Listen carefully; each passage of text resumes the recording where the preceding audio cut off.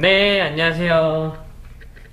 여러분들의 기분을 좋게 해드릴 신호파크입니다. 신호공원. 네, 여러분 지금 마스크 구입하기가 너무 어렵죠? 공정 마스크는 10분도 되지 않아 팔리고 마스크를 사기 위해 줄을 서다 보니까 위험에 노출될 가능성도 조금 있는 것 같아요. 인터넷에서 사자니 가격이 높거나 구매를 해도 주문 취소되는 경우가 있더라고요. 그러다 보니까 마스크를 재사용할 수밖에 없는 현실이지만 재사용에 있어 지금 많은 의견들이 있어서 한번 직접 실험을 해보았습니다. 항상 마스크를 구비를 해놨던 상황이어서 작년에 구입했던 마스크가 있었습니다.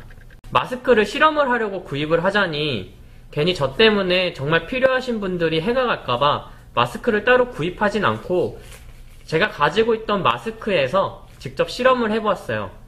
조사를 해보니까 마스크를 재사용하는 방법에 대해서 많은 방법들이 있어요. 기본적으로 에탄올 소독이 있고 밥솥, 전자레인지, 헤어드라이기, 그리고 UV 램프에다가 살균하는 방법도 있더라고요. 그중 몇 가지를 선택해서 직접 실험을 해보고 여러분들과 함께 의견을 나누고자 합니다. 우선은 제가 5일 동안 사용했던 마스크를 버리기 전에 마스크의 구조가 너무 궁금해서 한번 잘라봤어요. 마스크 구조는 먼저 겉면이 있고요. 그 다음에 1차 필터가 있습니다. 그리고 가장 중요한 정전기 필터가 있고요. 마지막으로 안감이 있습니다. 이렇게 해서 4중 필터로 되어 있는 마스크를 가지고 제가 실험을 한번 해볼 거예요. 오늘 사용한 마스크는 KF94입니다. 그럼 한번 실험을 해볼까요? 우선 KF94 마스크를 개봉해서 마스크의 코받침과 턱받침을 제거했습니다. 그리고 가로 세로 규격 4cm의 정사각형으로 잘라 총 6개의 실험용 샘플과 여분용 2개를 만들었습니다.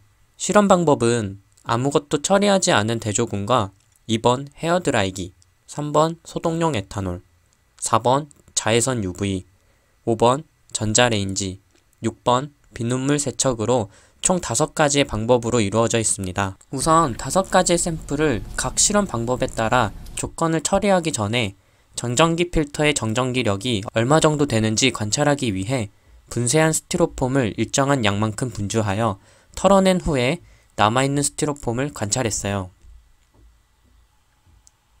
사진을 보시면 모두 비슷한 정전기를 가지고 있습니다. 먼저 헤어드라이기는 온도계를 이용해서 마스크에 바람이 닿는 위치의 온도를 측정하면서 총 30분 동안 처리를 했어요. 온도는 40도에서 높게는 70도 사이에 올라갔다 내려갔다 했습니다. 에탄올은 70% 소독용 에탄올을 만들어서 겉과 안쪽을 2번씩 분사하여 잘 말렸습니다. 자외선 살균 방법은 무균 실험실 사용하는 클린벤치에 장착된 UV 램프를 이용하였고 총 40분 동안 처리를 진행했고 20분 간격으로 뒤집어서 반대쪽도 살균 처리를 했습니다. 전자레인지는 중간 출력으로 2분 동안 가동하였습니다. 비눗물은 일반 사용하던 비누를 수돗물에 균일하게 분산시킨 후 샘플을 세척한 다음에 헹구고 그리고 건조를 시켰습니다. 이제 실험 결과를 말씀드릴게요. 먼저 아무런 조작을 하지 않은 컨트롤은 당연하게 1차 필터와 정전기 필터가 아무 이상이 없었습니다. 드라이기의 경우 1차 필터는 크게 달라진 점은 없었으나 정전기 필터의 경우 약 10에서 15% 스티로폼이 감소한 것으로 보였습니다. 소독용 에탄올의 경우 1차 필터는 크게 달라진 점은 없었고 정전기 필터의 경우에는 약 30%가 감소하였습니다.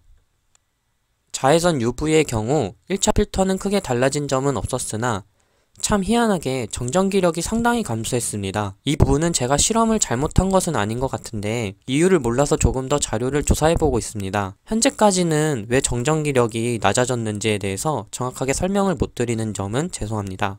전자레인지의 경우에는 1차 필터는 크게 달라진 점이 없었고 정전기 필터의 경우 약 20% 감소한 것으로 보입니다. 다음은 비눗물로 세척했을 경우 1차 필터에서는 약간의 틈이 생기고 구멍이 아주 조금 커진 것 같습니다. 또한 정전기 필터의 경우 약 70%가 감소한 것으로 보였습니다. 여기서 중요한 점은 안감이 수면으로 되어 있는 경우에는 크게 손상이 될 위험이 있는 것 같습니다. 추가로 요즘 정전기 청소포를 이용한 마스크 만들기 방법이 있어 정전기 청소포를 가지고 관찰을 하였는데 정전기력이 낮은 편이고 구멍의 입자 크기가 너무 커 필터 작용이 조금 떨어질 것 같습니다. 하지만 안 쓰는 것보다는 확실히 좋은 방법인 것 같습니다. 정전기력과 필터를 고려했을 때 마스크로 사용할 시에는 4겹 이상 겹쳐서 사용을 해야 될 것 같습니다. 네, 이렇게 해서 재사용 실험을 해봤고요. 오늘 소개해드린 내용은 조금이라도 감염을 예방하기 위한 임시 방편일 뿐이고요. 사실 저는 마스크에 대한 전문가도 아니고 실험을 여러 번 진행한 것도 아니어서 정확성과 정밀성이 떨어진다는 점은 유의해 주시기 바랍니다. 그래도 마스크는 1회 사용하는 게 맞아요.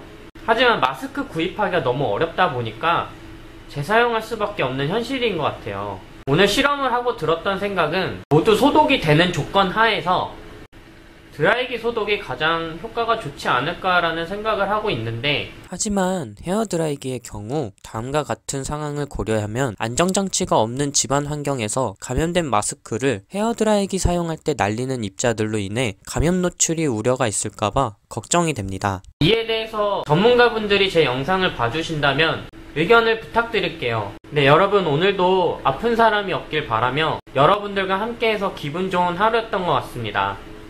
앞으로도 기분 좋은 하루를 보내주셨으면 좋겠습니다. 감사합니다.